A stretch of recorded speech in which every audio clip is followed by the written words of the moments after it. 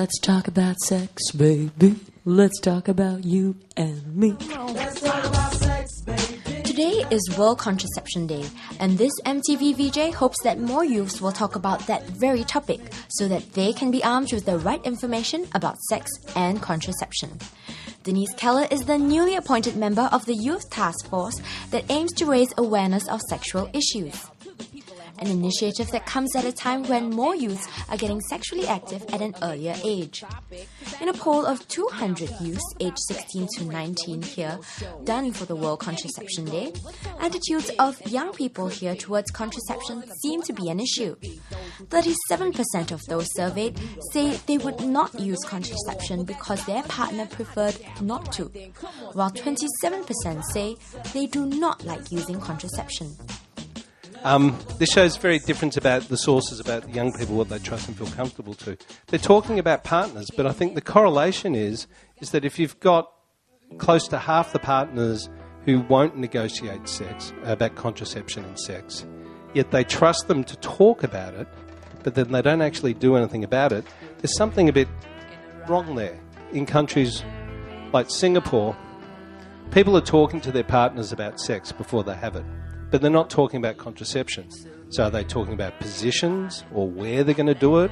Are they going to go camping? Are they going to do it at the supper club? But they're obviously not talking about contraception. So if they've got the guts to be able to, if they've got the attitude to be talking about sex, the question is how can we empower them or give them the information so they can actually talk about contraception into that process? The survey commemorates World Contraception Day, and one of the more surprising findings of the poll is that 39% of teens here say the withdrawal method was more effective at preventing unplanned pregnancies than the morning after pill. But I sort of know that withdrawing your penis before ejaculation doesn't work. And let's face it, I'm looking at a room of people, I'll tell you, most men aren't very good at it. Tell you that right now. It's a real issue, yeah? And if any man tells you that they can do it really well, they're lying. But for me in Singapore, what's really scary is that they actually believe, through our respondents and through our surveys, that it is more effective than the morning after pill. Well, I hate to tell you folks, the morning after pill is 99.7 effective. Withdrawal, it depends on your trust on the guy, and really, it doesn't work. So I'd go morning after pill every single time. And this is something I think we really need to work on. I think it's not really a method. The other one is having sex during your menstrual cycle. That's another very good method that doesn't work. I'm telling you right now, folks. But my favourite, I have to say, and the one that really I've never seen before, and I've been working in sex for almost 20 years, folks. The one that I've never seen before is the Coca-cola juice. We used to use science experiments where we put coins into jars of Coca-Cola to clean the coins. Ladies and gentlemen, I would never stick my penis into a jar of Coca-Cola. So I can't understand why people think this is a family planning method.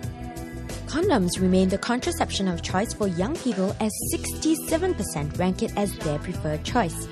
While youths were able to decide on which contraceptives they prefer to use in the survey, about 58% of them still feel they are unfamiliar or have misconceptions of contraceptives. So that means they would need someone to talk to or seek advice from.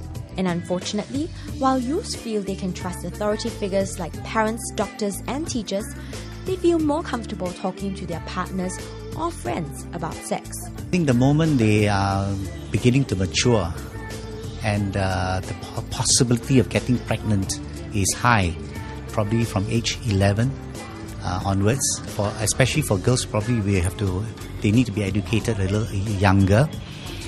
I am also of the view that parents need to be informed so that they feel they can be trained to feel comfortable about talking about sex with their children, especially mothers to their daughters and fathers to their sons.